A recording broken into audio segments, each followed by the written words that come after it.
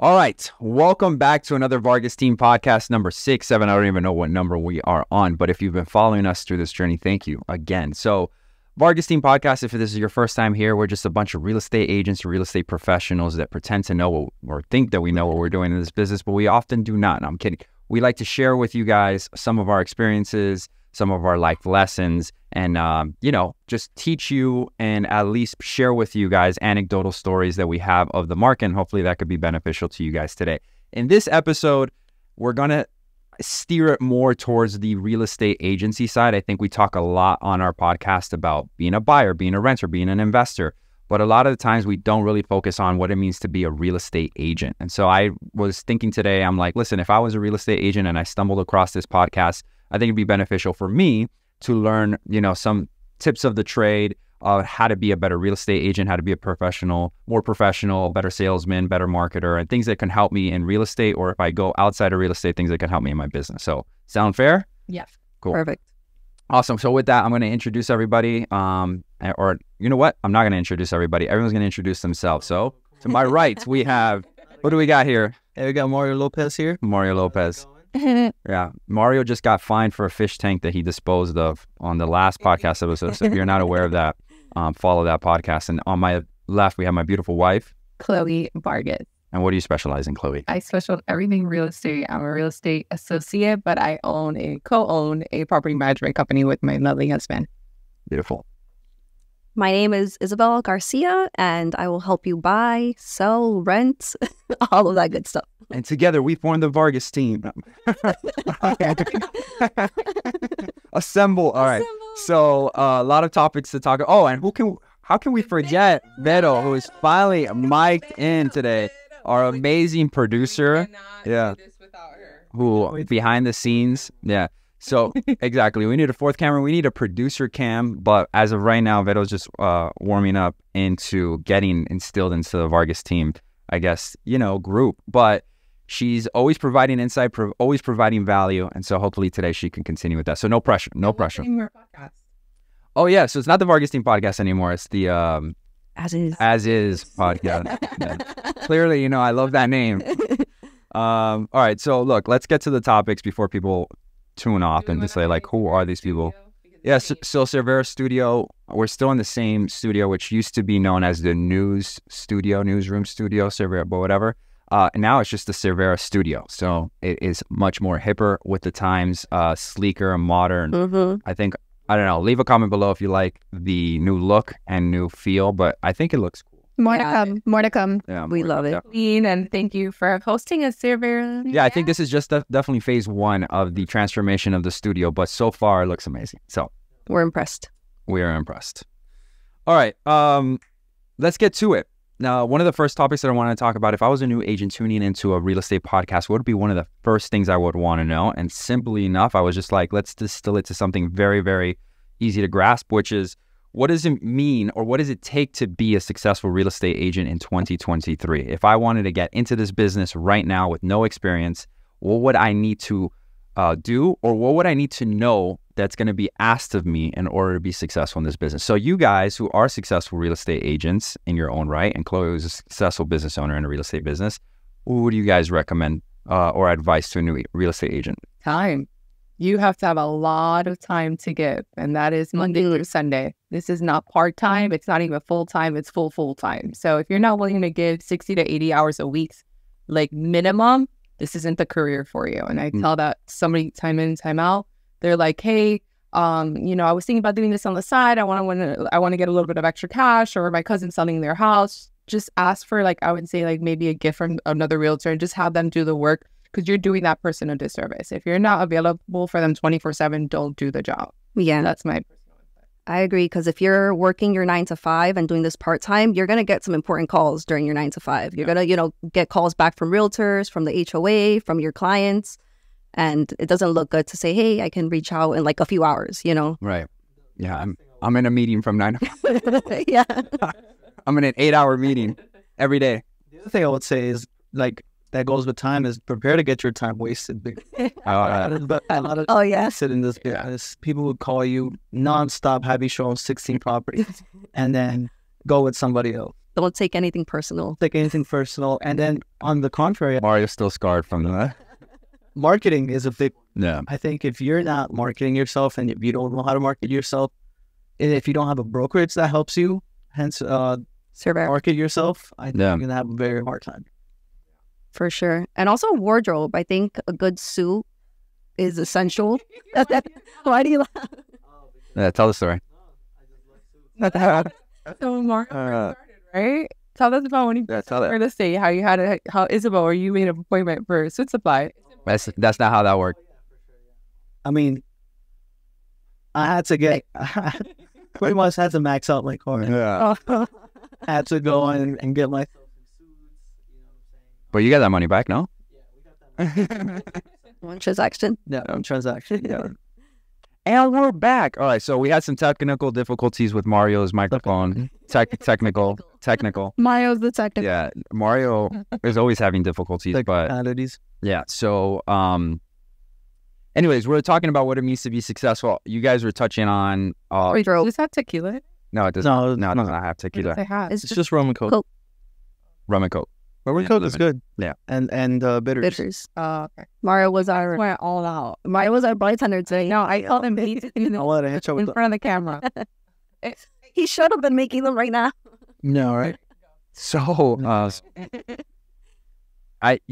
so going back to what it takes to be what you should expect if you want to be successful as a real estate agent is probably a better way to phrase it, right? Because I think that anybody who puts in the time and puts in the effort and puts in the hard work is still not going to be able to make. No, I'm kidding. You could definitely make it, and you could make a career, but I just think people vastly underestimate the amount of time, effort, patience, and sacrifice, and discipline it takes to be successful. And I think discipline is such a underused term in all phases of business, but especially as a real estate agent, because you control your own time. And people who are in a structured 9 to 5 who transfer or transition into being their own boss, mistaken that extra time that they have of not having the structure as flexibility of them being able to do what they want. And that is a vastly big mistake to make, because you have to be even more structured and even more disciplined and invest even more time than you were ever before. And however much time you think you're going to invest, double if not triple that. And I usually tell people in the first 3 years, 7 days a week, 12 to 14 hours a day is like the bare necessity of what you need to at least do. And if you're not willing to do that, then it's not going to work out, because there's going to be other people like Mario, like Isabel, like other people that are willing to work, 11:30 at night, 12 o'clock at night, 1 o'clock to send out an offer, and they'll wake up at 6 o'clock in the morning to go show a property the following day on a Saturday morning, So Leave family events. yeah, Like, leave family events Don't go to a family event. and birthdays. Yeah. Lot of sacrifice.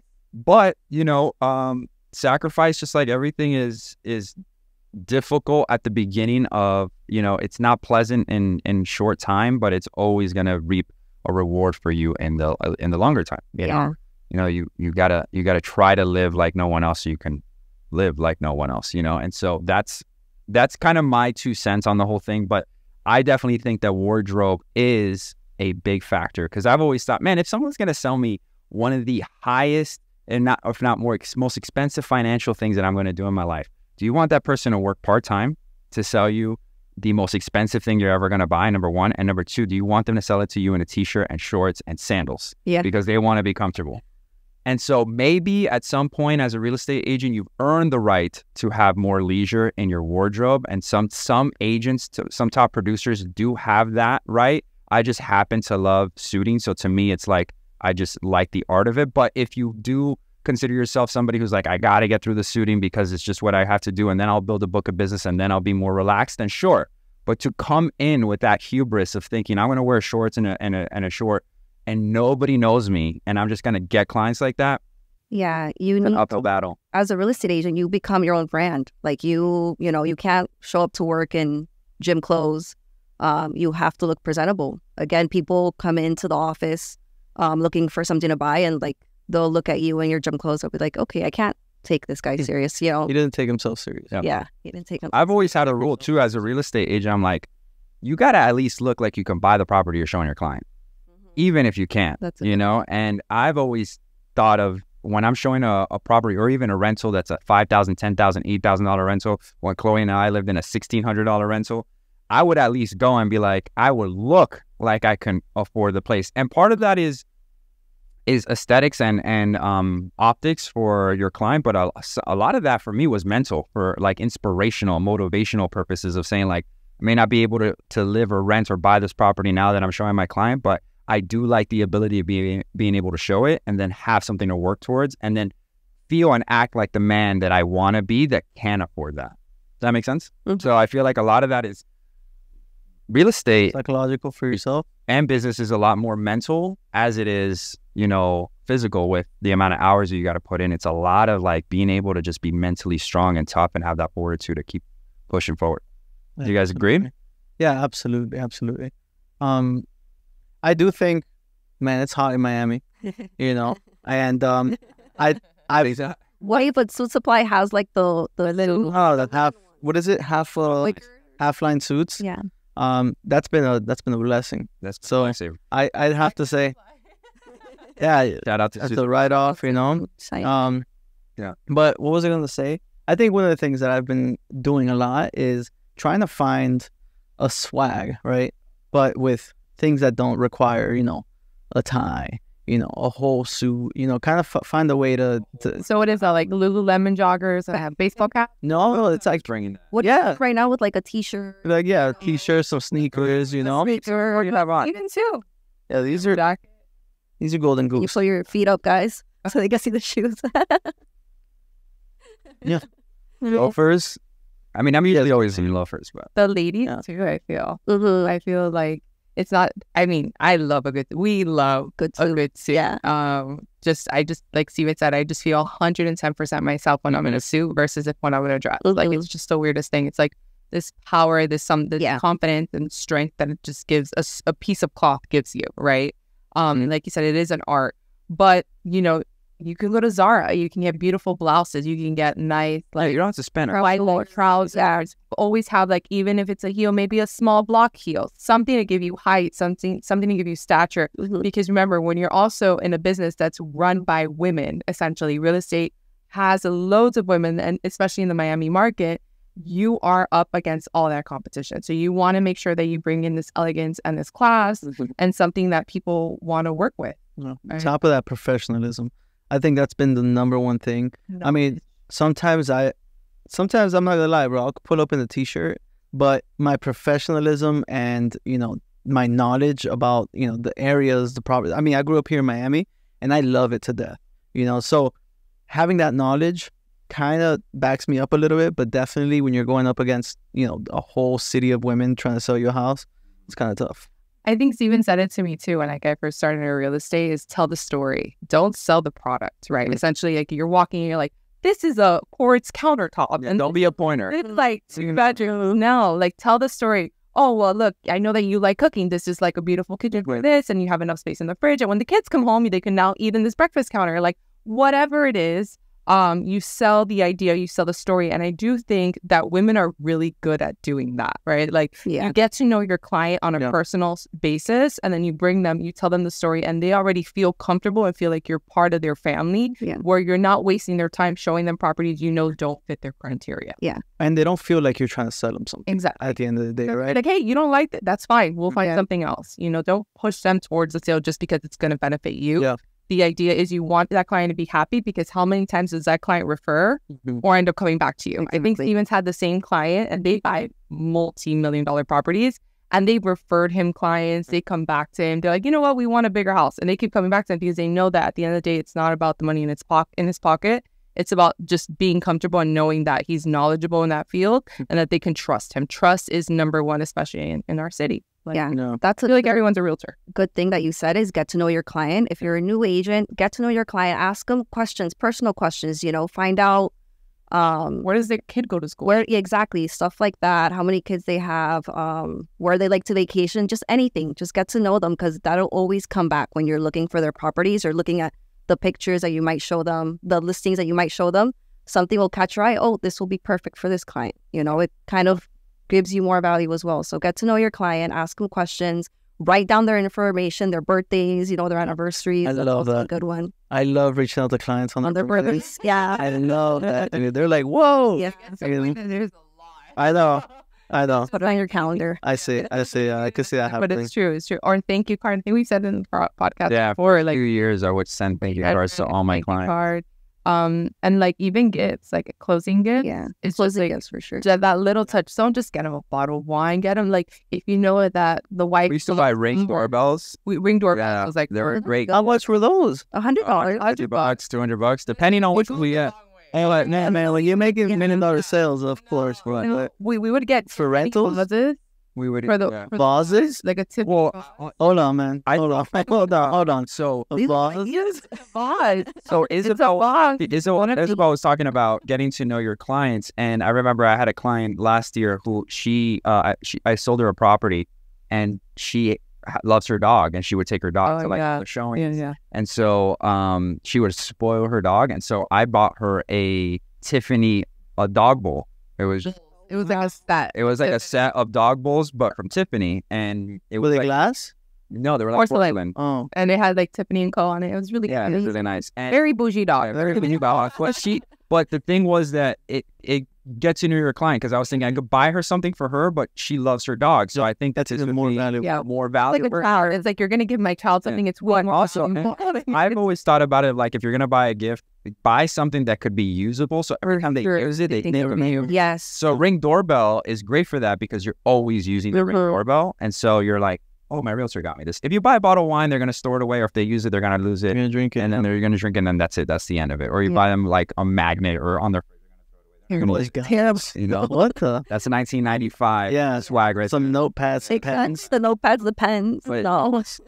But being a new agent, I think it's about, which is another one of those topics and that I had here, which is like, how do you instill confidence in your clients when you're brand new at this business, when you basically don't have that much experience under your belt, but yet you have to portray to your clients that you are comfortable enough to manage their transaction without any hiccups. And that, I think, is the hardest part of transitioning into being an agent, right? Because you have to, yes, a lot of research, but I also think that if you're going to go out there and do it, you need a mentor. You need somebody where when you go out in the field, you portray this confidence and aura of saying like, I know everything. And then secretly, when you're done with the showing, you're calling and be like, Yeah. dude, how do I do this? Yeah, what they asked me this question, what do I say? Like, You're like, yeah, I'll get right back to you. And you have no idea. Yeah. having a mentor is invaluable. I think for us, Giovanni Garcia was a huge Shout out to Yobi. movie. He would, well, you and Yobi, I had the two best mentors. I'm sorry. I had Steven and Yobi, and Isabel knows because at the time she was like the secretary in the office. It was like hours upon hours just trying to educate yourself. And one thing he did say to Steven, and it stuck with me, and I think it stuck with Isabel because she was in there too, is learn your contracts, understand the contract in and out. Because what's going to happen is if you don't know, the other agent may and have one up on you, and you always want to feel protected because you will go through altercations during the process. Like, but if you do not have reference on that contract and you don't know exactly what your client signed, you and your client are screwed. Yeah. So, and you're protecting your brokerage. So at the end of the day, if you don't know your contracts, get trained on it, go to all the sessions that you need to. And like Steven said, find that mentor that you can call and have on speed dial that knows those contracts, but you also don't want to be a burden to them. So if you are looking for a mentor, one thing I do advise is just have a benefit to that mentor, right? If you're a person that's really good at social media or good at marketing or whatever that might be, bring that over to the mentor and be like, hey, I'll help you with your social media. If you can help me when it comes down to like understanding contracts, and if I have questions, make it beneficial on both ends. Hang out with other realtors as well. Like go to these networking events, go to the office, because the more you hear, you might not be dealing with the situation now, but you'll hear one of your colleagues dealing with a certain situation in a purchase or a sale. And you kind of learn from that. You hear, like Chloe mentioned, I was an admin at the One Miami office in Cervera before I transitioned into an agent myself. And I would always listen to Steven's phone calls. I'd always like take down notes, like, okay, like this is what I could say, like if I ever deal with this. So I loved having you guys in the office when you guys were there. You guys were always there. And before I was there, I had to clock in at 9. You guys were always there. So I'm really happy that I have you guys as mentors. Giovanni's still in the office and he's amazing too. So yeah, definitely go to the offices, go to these networking events, and do more research, as much research as you can. Or come to Cervera. Yeah, or come to Cervera. But on that, so what Chloe was saying. That's by proxy. By proxy, but so I have a few things to say about that. When Chloe's advice is brilliant, which is add value to the person that you're giving, but also look at it as your value cannot be, hey, what do you need help with? That's not value, because somebody who is a top producer or is successful doesn't have the time to teach you what they need to be done. So you have to already kind of do your own research and be like, look, I don't have a lot of skill sets in this area, but what I do have is a lot of resourcefulness in another area, and I see their business is in need of that. So before I ask them if I can help them with something, because that's the first thing people say. It's like, hey, can I buy you a cup of coffee? Can I buy you lunch to pick your brain? What can I help you with? Understand, guys, that for a lot of people, a cup of coffee is $5. They're going to make way more per hour. It costs them more. They're losing money by having a cup of coffee with you. It's not anything to offend you, but it's also just so that you can realize, how can I provide value to this person? If I'm really good at social media, let me make 5 social media posts before and send it to their email before they even ask me anything. Just be like, I could do this for you. Does this interest you? And so that way you have value without them even knowing, and instantaneously, and then they could decide for themselves, like, this person is somebody valuable on my team, and then do it for free. That's the other thing too, is just like, when some people are so like, they feel like, oh, I can't work for free. It's like, no one owes you anything, number one. B, if you don't have the experience, the reps, and the knowledge base, and you can't even charge for that, I mean, for not doing it for free to get that information, it's like, we're paying you, essentially. That's the way when I looked at it. When I was a new agent, I was willing to work for free to understand things, because my collateral, the way I would barter is my time was for free, but I would get so much knowledge in exchange. I mean, it's like paying to go to school. And we pay to go to community college, we pay to go to university. But for the second that you say, hey, I'm going to invest a few hours of my time to learn something, most people aren't willing to do. And that's usually when I know what agents are going to work and what agents aren't going to work. Because if that bothers you, then it's going to be a very, very tough time. I also think if you don't have a fire up your, and you don't have some kind of benefit at the end of the day, like, let's say, like, I had $2,000 in my account altogether, and I had bills I had to pay when this time came. I was fired from a job. I had nothing. And I remember turning to Steven and I'm like, hey, do you need help? Like, I had an event company and things had slowed down. It was like right before COVID. And I had told him, I was like, look, as much as I love events, I need to make like serious money. And he's like, hey, just come help me, remember? And I was like, okay, sure. And I'm here almost 5 years later. And I'm just like, if I didn't take the initiative and I didn't feel like, how am I going to pay my next bill? There was no fire under me. I wouldn't be in the position I am today. Yeah. You need to be scared every single day of your life on how you're going to make that next payment.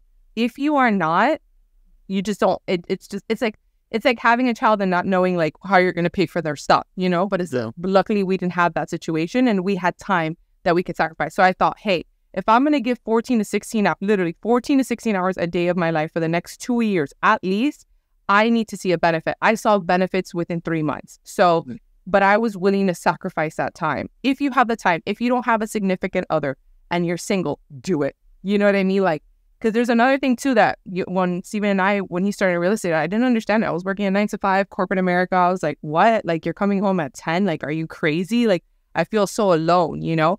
It's hurting our relationship. It's hurting our relationship, the whole thing. Until I got into real estate, I was like, oh, I get it. Sorry, you know? And it worked because we both did it. Isabel and Mario, prime example. They didn't even do real estate at that time. They did it together and it works.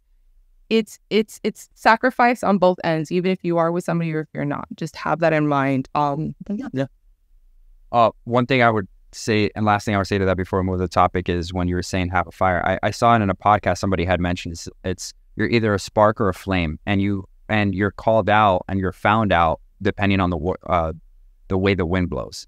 So the wind in this instance is when hard times happen. If you're a spark, you're going to get basically blown out as a flame. You're going to get turned off, if you will. And if you're a flame, the wind is only going to propel you to be even stronger, kind of like a forest fire. And that's when most people would find out if they really have that drive and fire within them. And sometimes you need to put yourself in those uncomfortable situations to really find out, like, I pretend to be this person, but am I really this person? Like when you get squeezed, what comes out of you is essentially this fear, and or does inspiration and courage come out of you? So resiliency. Yeah, resiliency. Like my boy right here with Mario, like being resilient, listening to us talk. Yeah, no, I think one of the biggest things for me was my father, Louis Restrepo. Shout out to Louis. Shout out to Curtains and Blinds. If you guys ever need curtains here in Miami, Just call curtains. in Braco, Curtains and Blinds. Yeah. Blackout shades, motorized system, And he's amazing. Hunter Douglas, whatever you guys need, my dad's got you. Because I was just messaging someone for the blackout shades. Yeah. So I have a job with this guy, and I'm super comfortable. My father, super comfortable, and my first month. Oh, Steven, your camera went up. My first year in real estate, they go to me, "Hey man, you either you got to quit." I'm like, "What?" Like, yeah, you got to work this full time if you really want to get ahead. You got to put a fire under your ass. I was like, all right, let me try it out. And boy, it worked. I grinded. You have to work. Well, you're still grinding too. Yeah, I mean, yeah, for sure. But now I kind of got the gist of kind of like the things that I need to do. Now I got more of a group. Right now I could do like these videos on the side. I do photo listings on the side, and listings for realtors as well sometimes. Just because of the skills that I have. But if I didn't take this step, I don't think I would have been where I am right now. Yeah. Okay. So do you think that's probably one of the main things that you would tell new agents is like, you got to be willing to hustle? Yeah. And grind. You got to just be willing to do all the things. Network. Yeah. Family. Unless you come in and you're selling like $5 million properties, and like, which does happen. Your friend's dad owns like 16 yachts, and it's like, and you're in that sphere, then none of this pertains to you. Watch another YouTube video. But yeah, if you're out here, closing, Section 8 rentals every month, then this is for you. This podcast is for you. From the gutter, that's how. From the trenches, Trenches, that's how we're. As is. I would say one other thing that agents need is energy. Yeah. You have to, you can't be boring on the phone.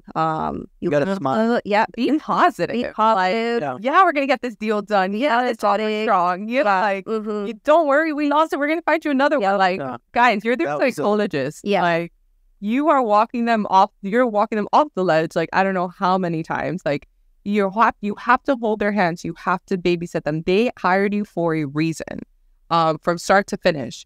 At the moment they lose confidence in themselves, and you can't build that confidence, they lose confidence in you. So big time. I would also say, like, one of my pet peeves now is I don't like when people say, "Hey, I'm just following up," or "Hey, I'm touching base," or "Hey, I'm circling back." Like, you're an agent. I never say that. I never say that. No, you're if you send an email that says I'm circling back, I'm touching up, I'm following up, right? You're basically, you might as well just be saying, "Hey, I'm a salesperson. I need money. Please buy from me." You're basically saying that. Well, that is at least what it exudes to me. So, like, instead, use other ways of capturing their attention. Sometimes I'll have people who don't answer me, and then I'll email them and be like, "Hey, man, so are you not buying anymore?" ?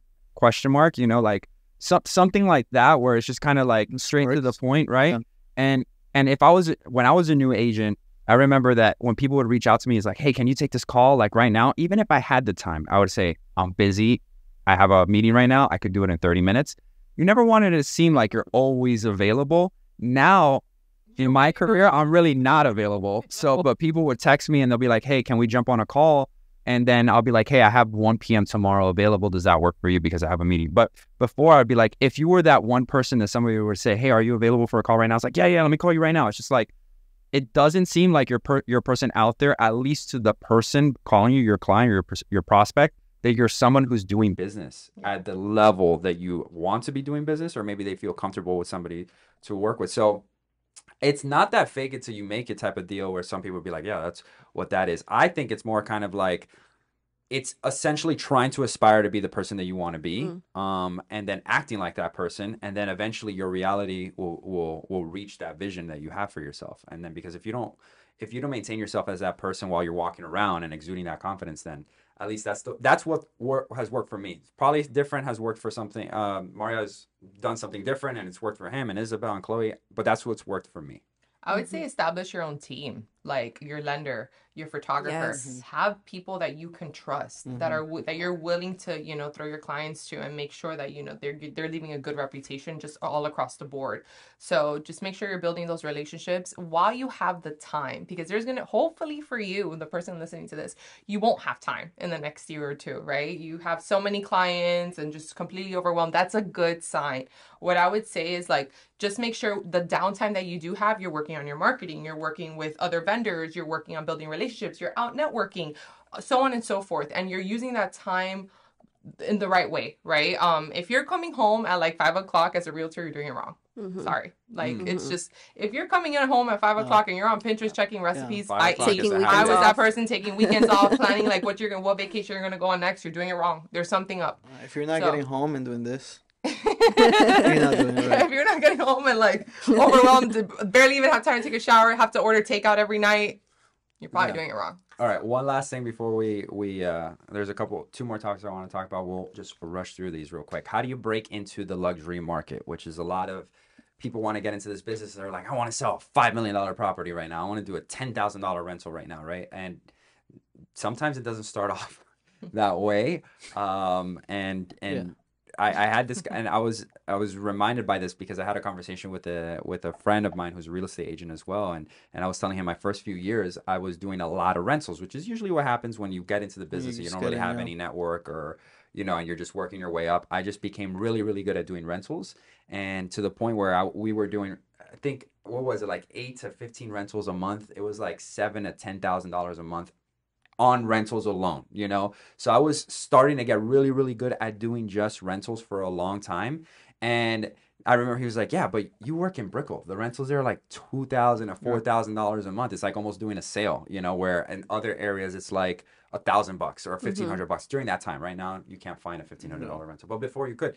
So part of how do you break into the luxury market is like, well, what market are you working in? I think that's the number one. Even if you start just doing rentals in Coral Gables, well, the Coral Gable market is $5,000 to $6,000 to $10,000 starting. That's like a low rental over there, right? And so you naturally just start getting into that market. I think that if you start looking at it that way and start saying, I want to break into a $2 million listing, no one's going to trust you with a $2 million listing, but they may trust you with a $6,000 rental. And that person who rents that property in 2 years may be looking to buy a $2 million property and or then knows sell it an uncle in 5 years, because it's happened to you, or knows an uncle like a year after working with you. They're like, man, this guy's responsive. He's great to deal with. He's energetic. He's friendly. I'm going to refer even though I know he probably hasn't sold a property like this, I'm just going to refer it. And most of the time that client ends up really happy. So you build on that confidence as well. Don't ever think that someone that's like renting something for $2,000 isn't going to buy a $500,000 property. Yeah, for sure. That happens. Treat all them the time. all equally. Trust me. For you sure. gotta plant the seeds. That's yeah, right. always make that garden. Okay, Vero. No, another one would be, man, put yourself in that spectrum. Put yourself where these people are going to be. Hang out where they hang out. Not only that, but market yourself as that. You could go and take a picture, in Coral Gables, if you want to do Coral Gables, in the nicest house, get a property tour. Do something to put yourself in front of the type of things that you want to do. Yeah. That's really how you do it. I wanted, a long time ago, I wanted to be a travel photographer. Same thing. Just go and travel. Do it. Go into debt. Go into debt. Is that what we're telling them? Yeah, and that's what you do when you become an agent. You put yourself into debt. You definitely have to put yourself. You have to be willing to write that check, because there's going to be moments that what about you, Isabel? What do you think about breaking into the luxury market? Join those clubs. I know, again, get into debt. You have to swipe the card, but like join these clubs. Soho House. A good gym. Yeah, a good gym where you can meet. Soho House, the cheaper it is. Yeah. If you're under 27, I think it's cheaper.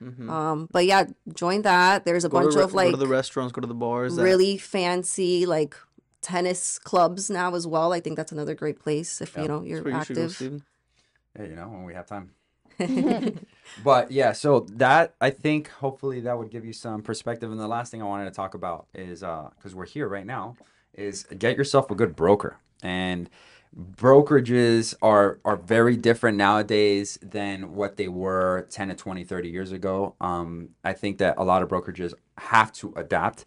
And, you know, not because we work with Cervera, but I do think that they're a top broker in this area and in Miami for a reason, but because they adapt and they have a space like this for us to create content, and they really, I think, push their team, not only their in-house team, but also their agents, to also get out there and create content. Because today, that's my last tip. If I think all of us can share, we create this content to get out in front of as many people as possible. Now, the reason why I create this content is because I used to try to do mailers, and I used to do door knocking, and I used to do cold calling, and I did all of that, and ads, and I spent a lot of money and a lot of time, and it was just exhausting, and you would get burnt out.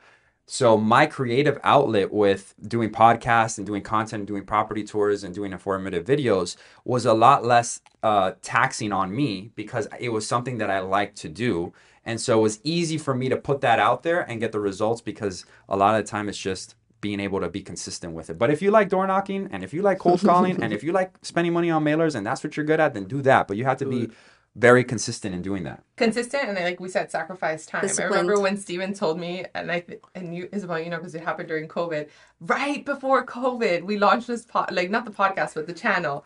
And he was like, "Hey, I'm gonna start filming a YouTube channel." I'm like, "We already don't have enough time." And he's like, "We'll figure it out." And he was filming at midnight, I would say like once or twice a week. And we had like, how many? You had like maybe 4 followers every week or something like that. It was very slow, and then it just started taking off. I remember when I got 20, 12 of those were my family members. I was like, subscribe to the channel. And then I got like 4 more that weren't my family members. And I'm he like, told wow. my best friend this, and she's like, "How long are you going to do this for?" Because I remember we were even traveling. We had gotten COVID. He would still come out with a video. And he said, "I will do it for a year. And I want to see how it goes the first year. And we'll go from there." I'm like, "He's going to do it for a very long time." And she's like, "You think so?" I'm like, "I know him. He doesn't commit to something unless he knows he's going to go take this full speed ahead." So, and he has, like, this is what the podcast has turned into. And like, now we have, you know, Mario's tours, and like Isabel now doing content on social media. And We have a producer.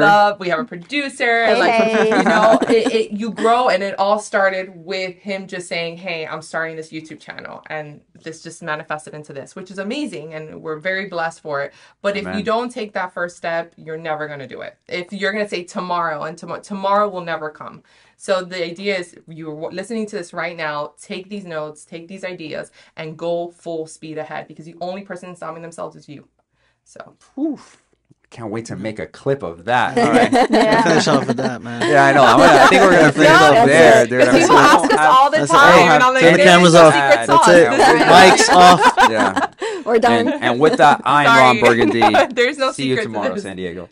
All right, no, that was great, guys. I think that this was an informative, different podcast to hopefully you new agents out there who are trying to source what brokerage you should work with, or, you know, whether it's Cervera or it's not Cervera or whatever. Just get a good one, get a mentor, and then, you know, be willing to put in a lot of time and effort, and realize that nobody owes you anything. When you accept that fact, I think you'll crush it.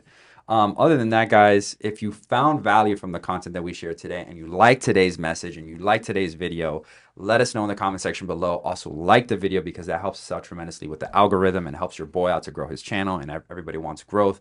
So do those 2 things. And if you want to see more content like this from Mario, me, and Isabel, and Chloe, and I, let us know, because we could create other content. And if you have questions, also send them in the comment box below. And with that said, guys, we will see you all on the next video. Bye, guys.